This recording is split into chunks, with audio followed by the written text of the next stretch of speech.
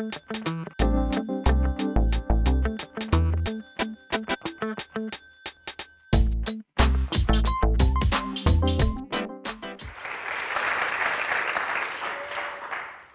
name is Emily Murman.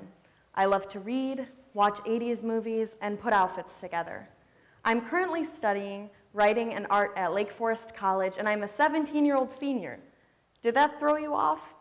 What kinds of words popped into your head? Genius? Prodigy? Gifted? I'm not doing this talk tonight to tell you about my accomplishments, though, because that may only fuel the misconception you might already have of me. Tonight, I'm going to talk about giftedness and the stigma surrounding it.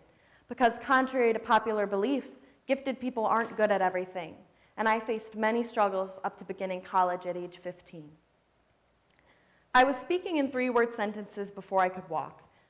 By 18 months, I knew all the letters of the alphabet and their sounds. And by age 3, I'd taught myself to read, spending most of my time at the library. I checked out about 60 to 80 books a week, and I remember beating my record with 92 books. This is one of my earliest memories.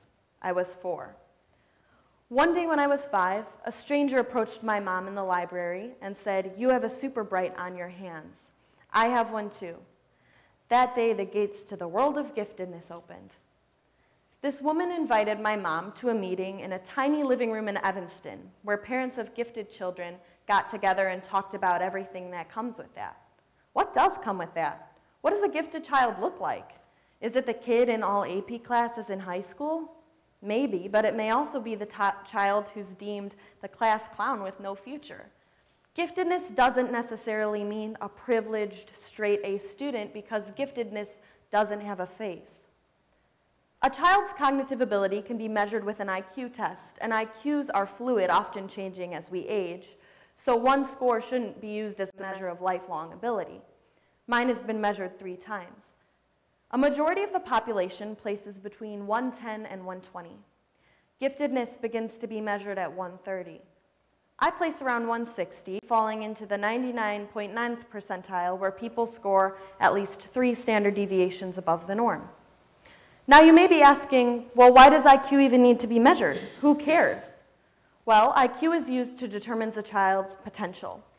Just as we may measure the IQ of somebody on the lower end of the spectrum to see his or her abilities, we do the same for somebody who's gifted. Like any family member having a member with special needs, mine was turned upside down. My mom sat in that meeting and cried, finally feeling like she was with people who understood what she was going through. Nobody there was going to assume she shoved educational material down my throat or that her child was a freak. No one there was going to judge her. Sure that the pace of public school would be too slow, my mom closed her business to devote herself to homeschooling. Are you wondering what that looks like? That is a completely different talk. All I can say is that homeschooling looked like freedom. Our homeschool was even named free and had the homemade slogan, "At home to grow our minds." To this day, I still think of my homeschool days as the happiest time of my life. Often self-studying, I had time to delve into certain subjects as deep as I wanted to, and I got to go on field trips to museums, Chicago neighborhoods, writing workshops, and nature preserves. HSGS and Evanston Co-op soon became part of our lives. Meetings and get-togethers and classes for gifted children ensued. HSGS gave me an amazing perspective on real-world diversity. There were members of all ages, races, socioeconomic groups, religions, and we were all exposed to topics such as botany, ancient American history, and Shakespeare. I was with a group of children, all falling somewhere on the gifted spectrum, and all willing to learn. However, math still sat as the bane of my existence. I worked through workbooks and flashcards, and I still didn't know any of my math facts. So when I began crying every time we had to do math homework, my mom realized that maybe a public school teacher might deliver the information a little bit better. So at age 5, I was sent to part-time elementary school for first grade math. That was a disaster. I was 5, reading and comprehending about 6th grade material, but I couldn't add. Teachers told my mom she wasn't doing her job, saying things like, maybe she isn't as smart as you think she is. Smart. What does that word even mean? Smart doesn't equal gifted, and gifted certainly doesn't equal good grades. Gifted does equal learning disabilities and asynchronous development. This is called 2E, which stands for twice exceptional. In first grade, I realized I was not like the other kids. I corrected a teacher on a field trip because she thought the okapi was related to the zebra, not the giraffe. She yelled at me for going to the 5th grade side of the library where the higher level books were, saying I couldn't read them, wasn't allowed to, and that my parents would get a call home because I was being disobedient. So as early as 5 years old, I was already feeling threatened and shamed for being myself. Now this was really traumatizing, but looking back, I can imagine how atypical I seemed. Once on the playground, I was going super slow on the monkey bars, and the kids asked why, to which I responded, "I'm being a sloth." None of them knew what a sloth was, so they just laughed and said I was making it up.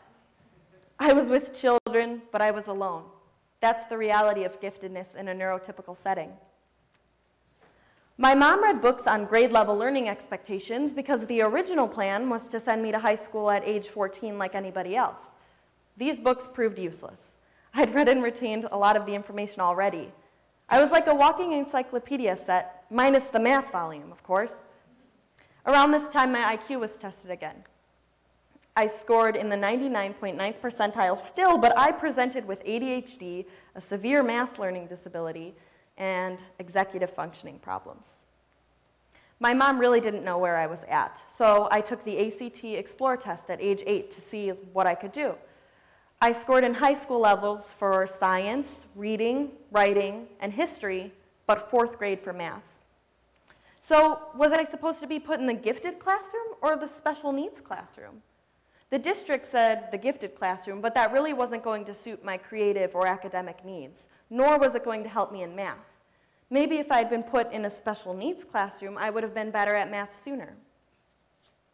Understand that gifted kids are more than standardized test scores, and many can be found in special education classrooms. Although they may not be academically successful, their giftedness may show up in their leadership, creative, psychomotor, or physical abilities. My mom advocated harder at the district. They ended up paying for my online high school classes.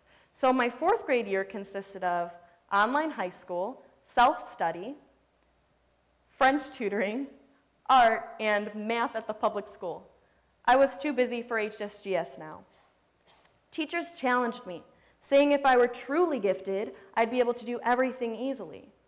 Even after learning that my math issues were related to Gerstmann syndrome, a cognitive impairment that affects my understanding of the rules of calculation, they couldn't believe that gifted people could have learning disabilities.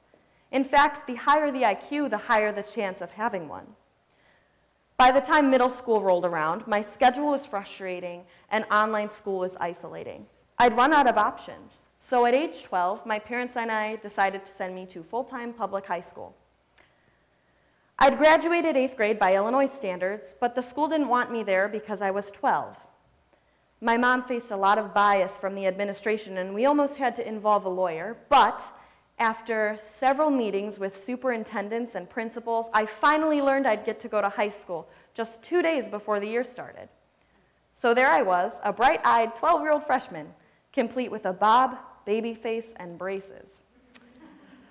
On Halloween, I walked into class dressed up as Joan of Arc, and everybody clapped. They thought I was cute. To this day, my dad still has nightmares about sending me to school that day. But sophomore year, I turned 13, and I didn't want to be cute anymore. I didn't understand what a 2-year age difference meant. I got used to annoying questions like, "Have you heard of Doogie Howser?" or "Are you a genius?" I'm not funny, but I started to formulate comebacks. Once when a girl asked me if I was a genius, I said, "No, I only play one on TV." She thought I was being serious. I'd been put on a pedestal that other people put me on, and I had no way off.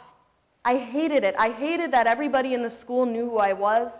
I hated walking down the hallway with people turning around just to stare at me.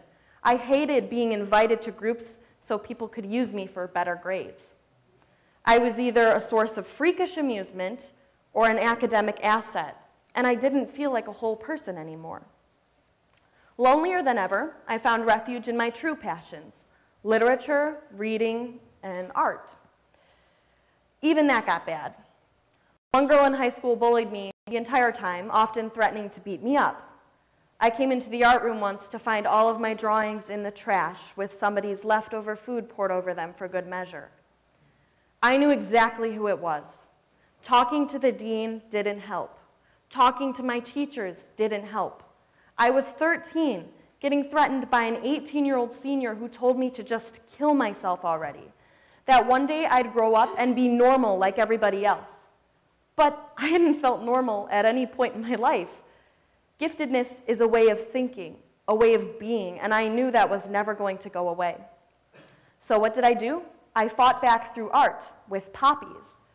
Once on Facebook, I stumbled across a gifted learners page, and they had an article about tall poppy syndrome, which is when somebody who is classified as better than their peers is targeted.